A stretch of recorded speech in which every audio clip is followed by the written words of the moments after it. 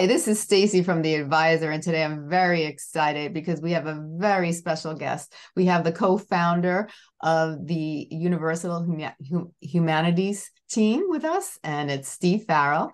And he is also he is very involved, and he's also an author in Universal Dreams, which we're going to talk about in a second. But before we begin, I just want to give a shout out to our sponsors today, and it is DMAworld.com.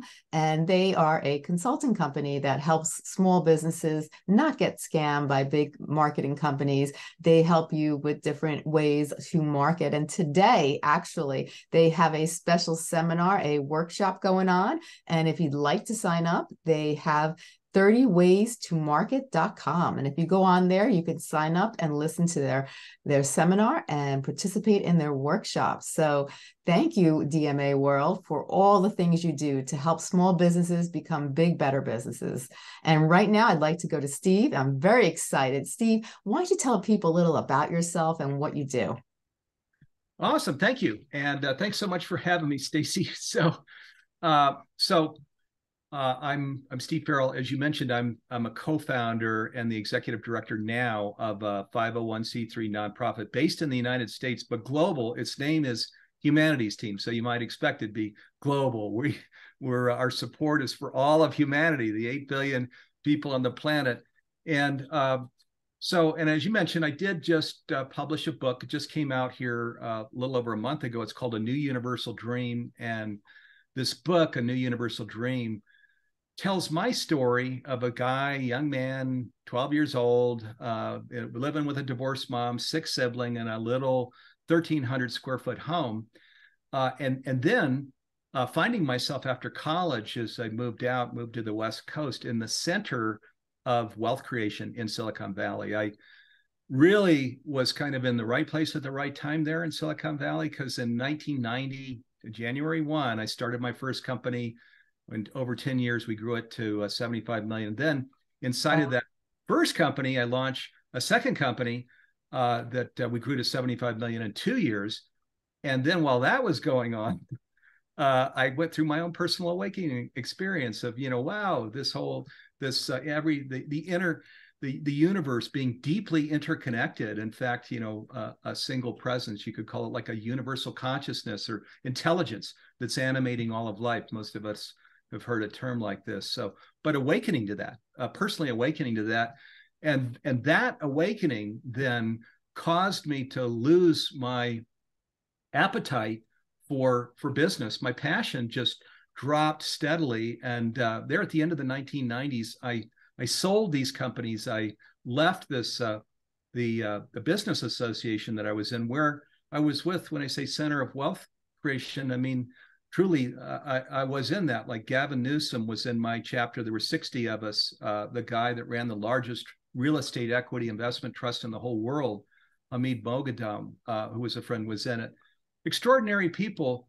Actually loved these people because they were so creative and had great vision and were growing these organizations. But I myself fell out of this whole interest in starting and growing companies. And in fact, through this personal awakening that I had, what I could see is that I was just playing a kid's game. In today's world, with what's going on, where my whole interest is, fiduciary responsibility. I've got to raise that top line. I got to raise that bottom line. I'm going to enrich shareholders, where I just keep doing this. Sure, you make a lot of money, but here's the thing is, it's not what people think. So, because I was there, and I had that front row seat to what was happening. And most of these families, there were some that looked pretty darn healthy, but many of them, even I'll say most, were very challenged because of the stress and pressures of that world, where you're minting money and just wanting to create more and more and more of it. And I realized that the American dream was not, what people think it is, as you climb to those upper tiers of power and fame and fortune and stuff. So I was called away. I then launched this 501c3 Humanities Team with Neil Donald Walsh, the author of the Conversations with God series. We launched it 20 years ago and grown into a huge educational nonprofit. That is amazing. That is amazing. I want to hear more about the universal dreams. Like you were talking to me right before the show, there was this different umbrella segments to it. And I'd love for the audience to understand, maybe if you can go into depth and explain to people about universal dreams and how it affects us as people and understanding and connecting with ourselves and how it all plays in our life. Yes, I'd love to talk about it. So, and it's a dream. Honestly, I believe we are already or soon will live into, because science again is affirming that we're like a body within a body. So, of course, my body is named Steve Farrell, and I'm within this whole universe and cosmos. So I'm a body Yes. within that larger body. We don't actually, well, the way we were taught science and education growing up was, I'm the son of, my mom and dad, and I've got this one life, and, just the physical science, Newtonian science, which is really, it's all true, but in many ways, it's the least consequential science, because the Yeah. new science is saying, no, yeah, of course you have a physical body, but there's a spiritual being that's inhabiting that body. And you have if you're a body inside of a body, well, you've got all the properties of that larger body, which means everlasting life, unlimited potential. These things could sound kind of new agey or something, but I promise you they're not. I work with mediums and near-death experience people. Dr. Eben Alexander just did a program with us who wrote Proof of Heaven. So I can tell you honestly, there is no such thing as death of ourself. The physical body, of course, but there is no such thing as death of ourself. We actually go on and live a life, and actually many lives. And if that sounds odd to you, again, I'll come back to it, because there's some education that can even be free that's huge that we just created. I'll come back to that later. I want to stay with the new universal dream. So the new universal dream is living into this awakening that, again, I think many people that are listeners here have had, where we're awakening to where we're a part of this universe around us. There's a oneness, so to speak, a diversity and unity. And as we create a daily practice to live into that and educate ourselves and start and these things, we start living a truly extraordinary life. The interesting thing here, Stacey, is, as I was sharing, in Silicon Valley, I didn't so much find that delicious life that I thought I might find.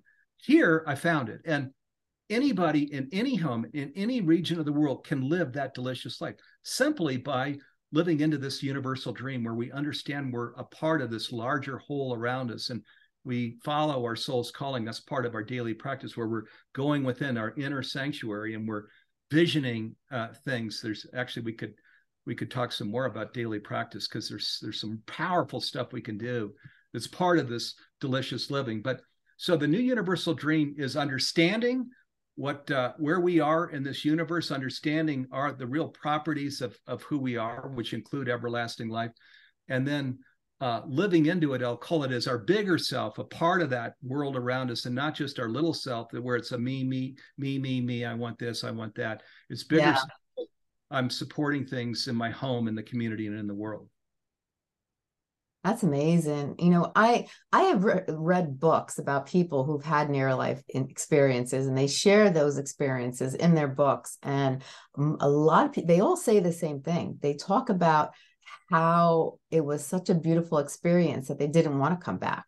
And it was a freeing experience. And, maybe you could touch a little base on that and explain from your perspective what you know about people who go through life and have near-death experiences, what they're actually claiming to experience, what's happening, if you know, and stuff like that. Yeah, happy to. So again, for 20 years, I've been leading this nonprofit. I've worked with incredible partners and colleagues. So we're kind of all doing this together. But we work then with faculty that create these master classes. We have a conscious streaming platform, and we work with faculty to create these master classes. People like James Van Praagh, who many have heard of, an incredible Yeah. Suzanne Giesman, another incredible medium, Karen Noe, another one, near-death experience like Dr. Eben Alexander. Now, they are all sharing almost exactly the same thing. And even what you're bringing in, this, as you bringing in some tidbits here, Stacey, it's exactly that it's unbelievable. I mean, people of course, we miss our family members. Our dad passes, our mother passes, a brother or sister, good friend. Of course, we miss them. It's hard. But here's the thing is, man, they are going to such an unbelievable place. The afterlife is a container of pure love and light. So we're like a candle in the sun there. I mean, it's unbelievable. And there's a freedom as we leave our body. And they all talk about this. And as you mentioned, people that have had near-death experiences, they don't even want to come back. They're like, really happy here where I am, right? Also, I'll just bring in something because we might want to come back to this is when we transition, one of the things they all talk about, and they say the same thing, is there's a life review. People maybe have heard this. The life review is interesting because in the life review, it's not like a recording, it's real time. It's almost like you're back living your life again. But what it is it's people that were with you at these significant moments in your life and what they were feeling and thinking and seeing as they were with you. It's not what you were thinking or saying or doing at all. It's just what people were thinking, feeling, and seeing with you during the course of your lifetime. And then at the end of that, you're asked in your next life, is there anything you might want to do different? So we can take a page from that because this is telling us something. This is in this life. It's telling us, hey, how, I'm going to use the word loving. How loving are we being, which means truthful, which means in service, these kinds of things, right? That's all that we're looking at, not the car or the home or the vacations or the clothes or anything like that. This is looking at. Now, when I talk to people, and I also talk to, people who have experienced grief because someone they love had passed, I get a common question, what's going to happen when I pass? Am I ever going to be able to see that person? Will I be able to touch that person? Because they know that the physical being is no longer there, but that spiritual energy is still alive and well. And they're like, am I going to be able to connect with that energy? Will I be able to even touch, or experience something with the person I might have spent my whole entire life with as a spouse or partner? Do you have any answers for that? Or do you know any information you could supply?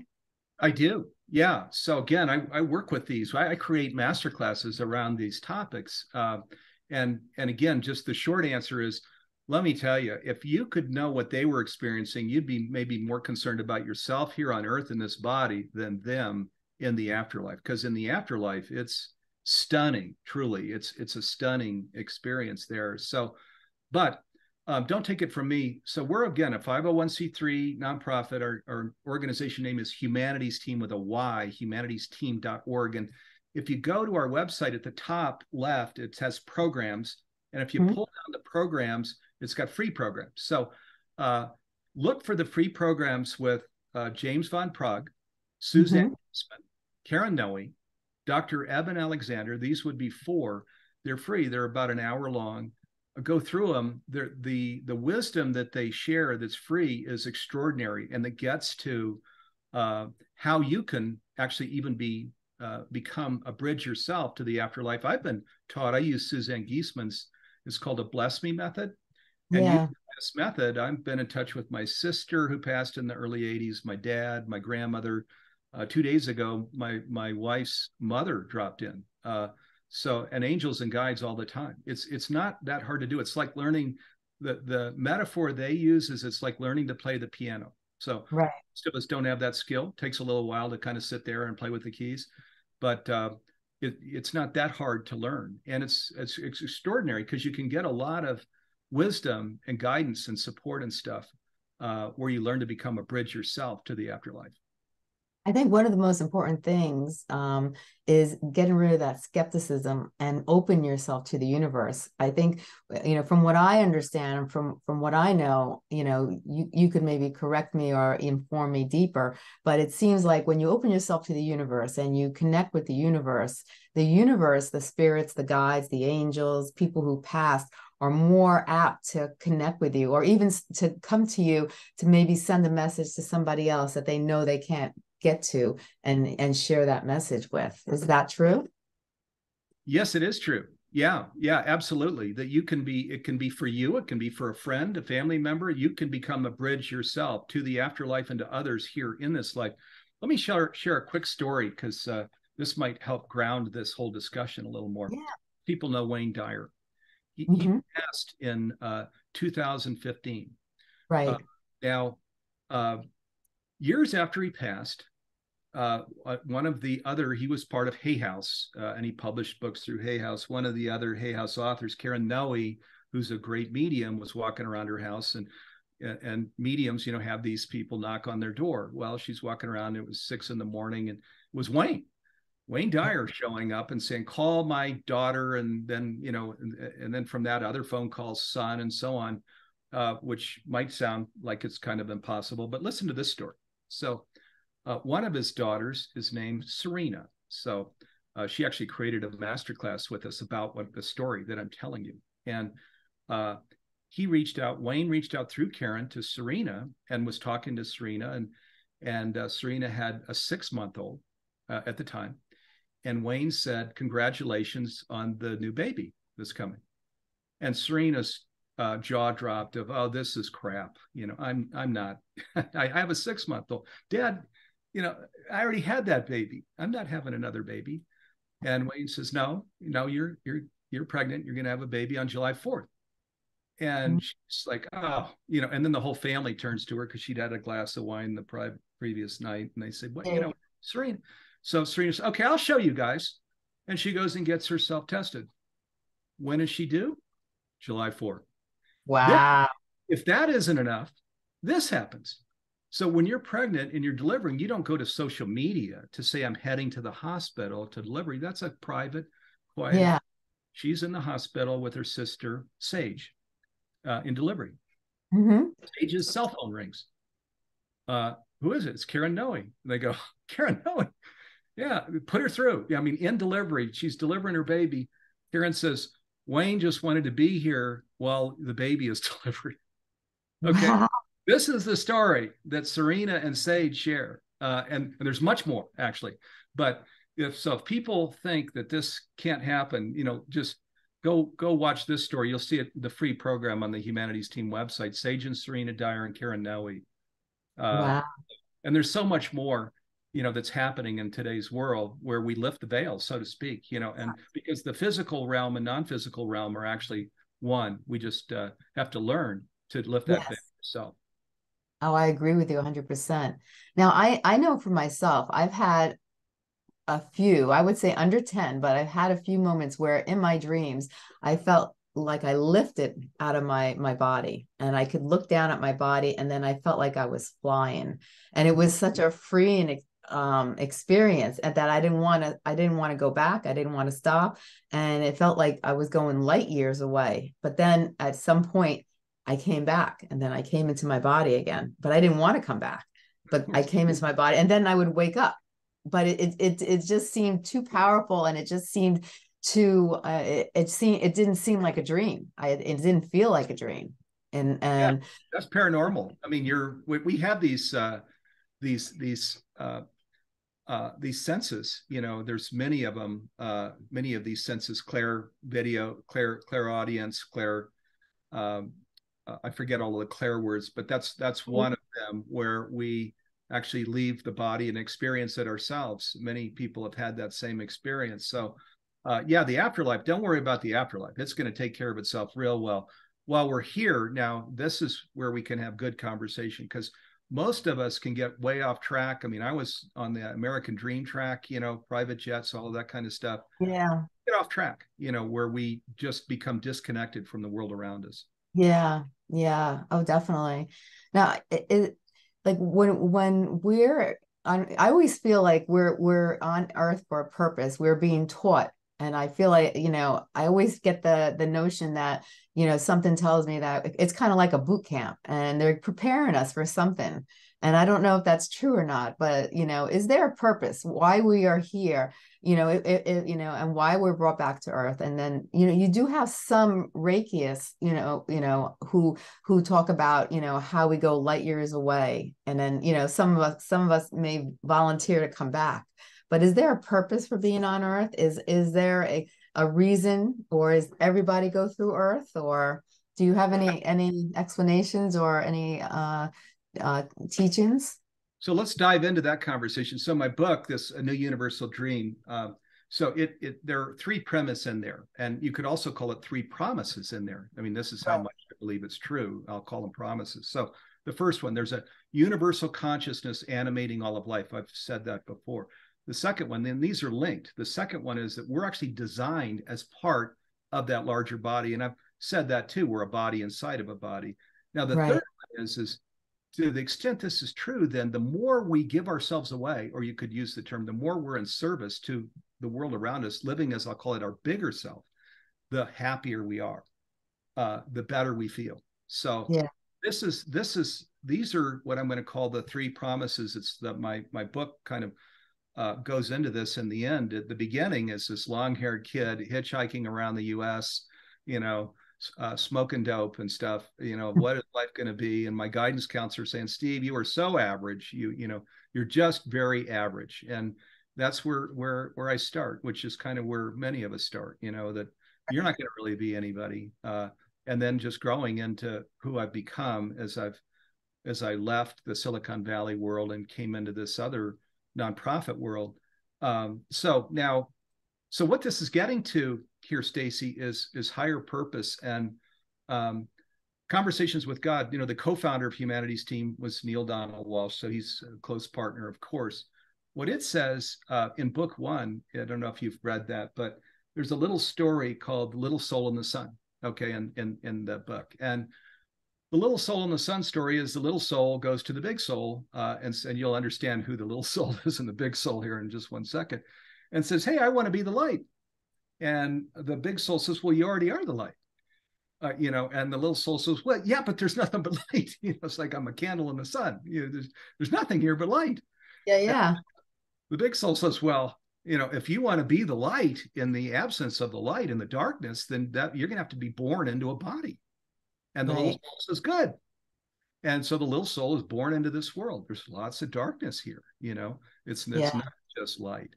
So, and the little soul then learns to kind of keep that light burning, which is being loving, which is hearing well, which is telling the truth, which is being service, all of these things. And so the little soul has its life and goes back and says, wow, what an incredible experience. Now, that little parable is what was shared as the parable for, your question. Why are we here? What is our purpose? I believe this is actually a true story myself. Yeah, I kind of feel like our past lives also play a present in our future lives, because we only use 10% of our brains as human beings, and we have 90% that's not being utilized. And if we came from past lives, from either good experiences or bad experiences, they have to. I wonder, do they have to have some type of effect, whether what's your take on that? Because it's really going deep, the conversation. But what is your point of view when you have had more than one experience and you come back and maybe the prior experiences weren't good, or they might have been good, because some people see out of the box. Some people are just, like you said, service people. They're really doing good for society. They see things on a perfectly, like a very high level, more higher than others. Then you have those that are skeptical in the box. It's either black or white, So does that happen because maybe they were limited or things happened prior in other lives? And, what's your take? Do you know what I'm saying? Yeah, I do. Yeah. And I'm with you. So, just as you share, the soul, I'm going to call it, because that's the everlasting part that's coming back around again and again and embodying, is the soul wants to experience it all, is what is said. This again comes from the Conversations with God, the 9th book. It says that your soul wants to experience it all. So, the color white is actually all colors combined, right? It's black, green, red, blue. Remember, we learned that in science class. So you put them in a bucket. It's like, what? White? Are you kidding me? Yeah, it actually is white. Soul is wanting to experience it all. And that's why we're coming back. If I want to experience this and that. Now, but to make this relevant here now for listeners, so the issue is in this life now, what is it that we're wanting to experience? And that means getting in touch with our own soul's calling. So, and that means not listening to the worldly noise that the people that love us, your brothers and sisters and parents and coworkers, and even sometimes your wife or kids. They're well-meaning because they love you, but they're telling you do this and you'll be a good doctor or a good lawyer or something. Right. Your soul, on the other hand, is going to guide you to that thing in this life of this is what I want to experience. Now, what it tends to be, especially in today's world where you've got so much challenge for individuals and in the collective, the drumbeat of extreme weather, etc. What it tends to be is the soul is calling us to really live into, I'm going to call it this larger self, not the me, Steve, but the larger self of, hey, you can be with Stacey on her incredible program. You can, with Humanities Team, create this new masterclass. You can, create your own book that tells your story and provide tools, just where I'm going to offer assistance to people. Now that's my soul's calling. I think that's kind of the general range of many people's soul's calling, but the way to find it is to go into our own daily practice, our own inner sanctuary, so to speak, where here very clearly, if we have a daily practice, what that calling is and how we can serve it. Now, do you have any suggestions for people who want to find out what their true calling is? Because I have come across so many people in life and so many clients also. What is my purpose? Why am I here? What am I meant to do? And some people can spend their entire life trying to figure out that, what is my purpose in life? And they feel kind of lost because they might be doing the stuff that they're supposed to be doing, that environment, what people tell them to do, but deep down inside, something's missing. They don't feel like their purpose has been met. Now, what are some types of exercises like you just mentioned, and that people might be able to get in tune with themselves and really dig deep inside themselves and be able to connect and figure out what that message is? Yeah. So a few things here. First is have a lot of self-compassion. And I don't think a lot of us have as much self-compassion as we deserve to have. There are many people right now, as you mentioned, really challenged. What is my purpose? And further than that, feeling anxiety in many cases, disempowered, all of these kinds of things, fatigued, So start with self-compassion of just find some quiet time in prayer, in meditation, walking in nature, in stillness, just going out on your porch, front or back porch, where just really love yourself, bring as much love in to yourself as you can, because we all deserve that love. And the universe actually is trying to pour that love on, but we a lot of times have our hands over our head and don't allow it in because we're challenged, we're struggling. We're not clear what our purpose is. So that's where I'd start. Then second is just open your heart to, the universe, God, the divine, what term you want to use. I like using the term divine, and just say, hey, I'd like some clarity. What is the thing I was called to in this life and that I'm being called to now? What is this higher purpose? And then help me, one, to understand it, and then two, to live into it. Really give me that support once I've got the vision. Give me the provision. What I found in life is wherever you're given your vision, you're always given provision. So like I was given the vision, start Humanities Team with Neil Donald Walsh 20 years ago, was nothing, no money, no organization. Wow, now we're the largest nonprofit in transformational education in the whole world. We were supported. So, and everybody is, another thing here, the divine does not play favorites. Okay, there's no favorites that are ever played, even Buddha or Christ, that it is all what I've been told. It's purely a function of how big of self are we living into. There's consciousness, there's super consciousness and supra consciousness. The higher we go, the bigger self we live into, the more, it's that vision and provision, the more provision we're given, the more miracles that are showing up, synchronicities, all of these things that will happen. So, so that's what I'd recommend. You will be guided if you just are earnest and spend some quality time here. Now, you just talked about 3 different levels. Now, for a spiritual person who really wants to seek, the highest form of spirituality, they like being connected. They feel the purpose. They feel the benefits from it. And how do you get to that next level and that higher level that you just mentioned?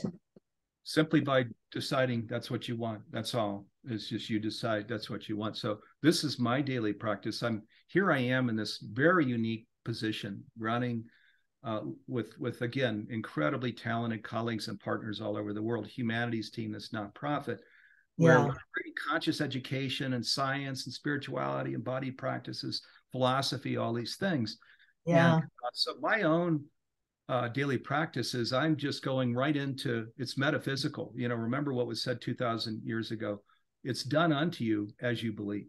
So my daily practices, I'm there, even before I sit down, I'm going into that creation space of just seeing an awakened world. We're all awake. We feel this oneness, this diversity and unity, where we feel this conscious living with all of what that means, where relationships are different, everything is different. So I'm going there and seeing and feeling that, and I believe creating that, and then feeling my connection from today's world to that world. And then just like here now, you know, I'm going to spend my day just doing the embodying and expressing the things that are supporting that reality that I believe is unfolding in today's world. So, which is at that supra-conscious level. The supra-conscious level is a level of big self, where you're saying, yes, I want, of course, you know, for my family, a nice home and things. But what I'm going to serve here, you know, on a day-to-day basis is this world around me that is very challenged right now. There are all these needs, and I'm going to do the things I can. We can't do everything, but we can all do something. Right. And what is your intake on reincarnation? Because basically a lot of these things you're talking about, you know, your spirit arising and you know, also coming back. You know, they say a lot of times, you know, with reincarnation that the people you knew from previous lives, you know, sometimes will stay in your environment. Like you'll come across somebody, you'll meet somebody one day, you'll start talking about that person, and you might become friends with that person, and you feel like you've known them for decades. And is it true that, you know, we kind of, our energies kind of stay within a certain realm and environment when we do come back? If we do come back, we kind of stay with the people that we might have known in previous lives? So yeah, now this is bridging over in conscious living. There's so many dimensions to it. One is called Akashic Records, which is what you're talking about here now, Stacey. And Akashic Records is saying, yes, exactly, that's actually where the records are stored of all these lives that you've lived up until now. And what these leaders share that specialize here is that we actually, as part of this, you know, shared that parable of little soul and the sun. So in that little soul state where we're deciding we want to be born back into the world, part of that process is that we create soul contracts, is what Akashic Records calls it, where from prior lives, as you mentioned, there are these people very special, sometimes family members, sometimes best friends, sometimes somebody you just meet. It's like, oh my God, I can't believe we just met. How do we, you know, there's so much here, you know.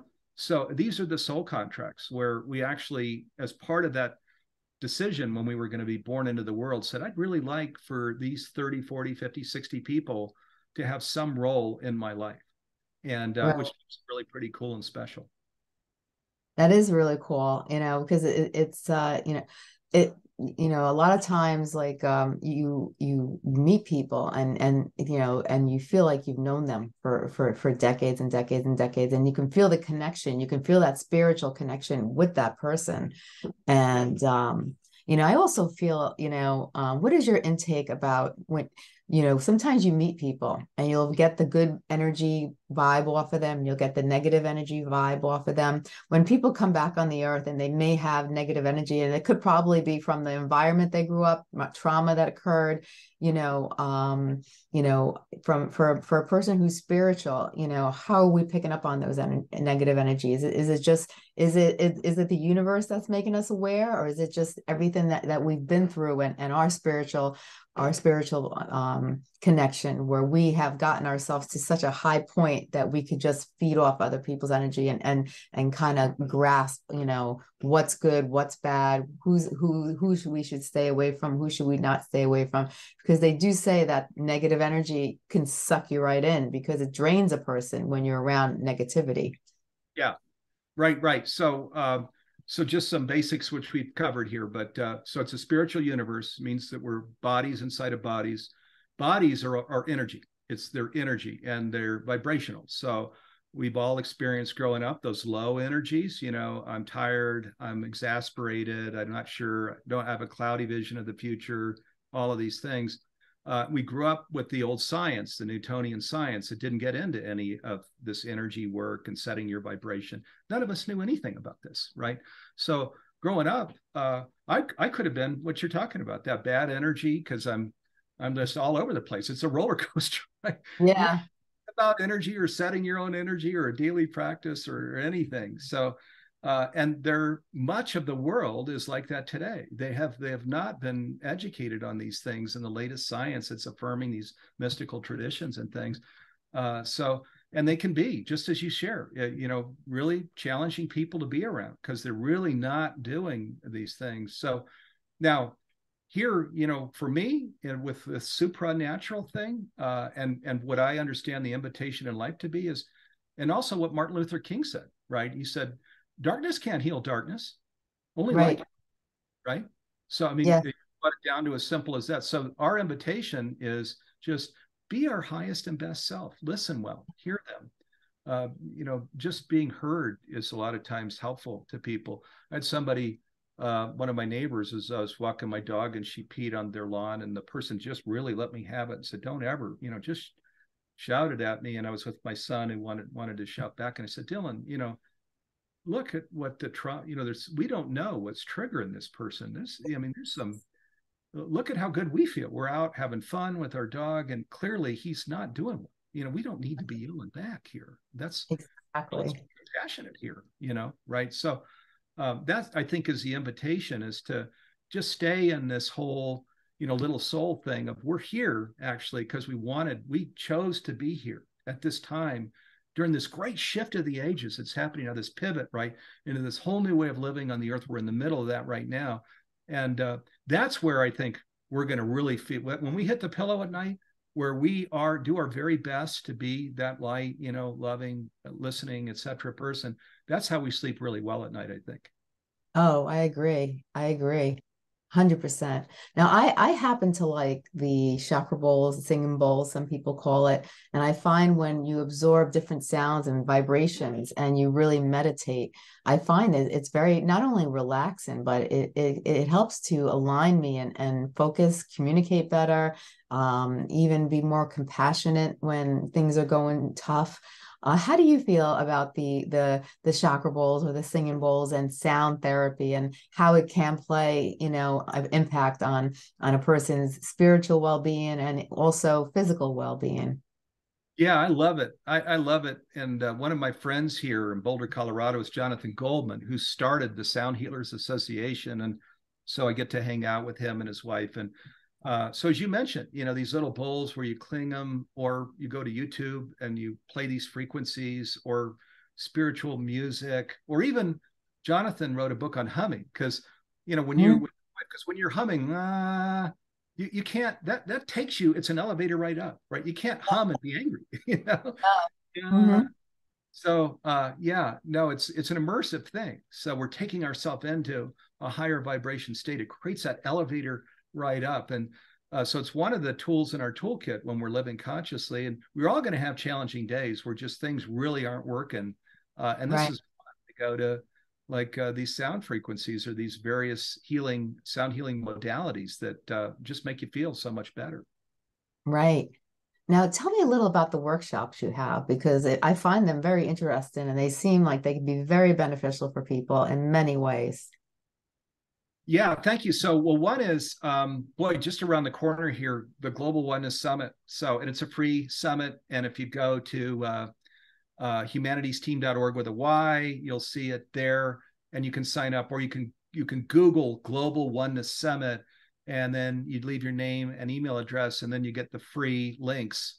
First, you get the live link, so you can actually go through the whole program, October 21 to 24, for 4 days. And then you're going to miss some of those. So we send links out those same days, and you can hear the programs again. They're free, all for 24 hours. So that's one thing that's a free workshop. Another, let me mention, with Neil Donald Walsh, we created a new masterclass called The Art and Science of Conscious Living. So masterclasses are a huge investment. We spent 9 months making this thing, researching it, all the things we're talking about, so much more. I'm talking about this now because we did something that we've never done before. which is we let people name their own price on this one, because Right. where you just say, I don't have any money, zero, and you're going to get all 16 modules and the mentoring and all of this. And because we put all of this wisdom of what these things that we're covering of conscious living in it, and with what's Right. going on in today's world, and our particular mission is make conscious living pervasive worldwide in 17 years by 2040. So we said, Yeah. okay, let's put our money where our mouth is and create a program and let people name their own price. So go check that out. If you go to humanitiesteam.org, and under the free programs, the free program is Accelerating Your Conscious Evolution. Yeah. And that leads into this one, The Art and Science of Conscious Living, which you'll find under the master classes. And if you go, you can read the whole thing. When you go down to the bottom, it lets you Yeah. just name your own price. Oh, that sounds amazing. So when you also have a book that you just recently launched. Can you tell me a little about that book and where people actually can find it? Yes, so it's called A New Universal Dream, and if you go to anewuniversaldream.com, you'll see lots more in the book, including there was a really Kirkus, which is one of the biggest, most reputable Yeah. review organizations, gave it a really outstanding review, and it is so you can read about it, read the review. The first 4 chapters we open up for free, and then the really neat thing is you can buy the book at Amazon and bookstores, but if you keep the receipt and just enter the receipt number on that site, newuniversaldream.com, we'll give you my $300, it's actually $299 masterclass for free called Conscious Leadership, which is an Oh, masterclass. So, and Amazon's selling the book right now for between $12 and $14. So it's a pretty good deal.